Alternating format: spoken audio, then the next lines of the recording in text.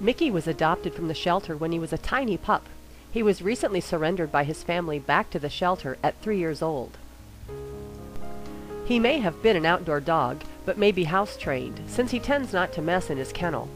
Mickey seems to have just discovered water.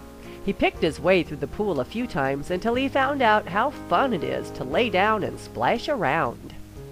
His behavior on a leash is fabulous. He'll walk or jog with you as nicely as could be.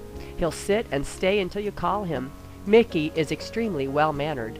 Although he's very friendly with other dogs, he can be a bit rambunctious as he runs and plays. However, if he starts to play too rough, he backs off immediately when instructed.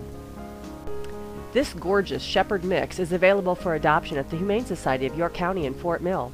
Come spend some time with Mickey to find out what a gentle boy he is. He'll be a great companion for some lucky family.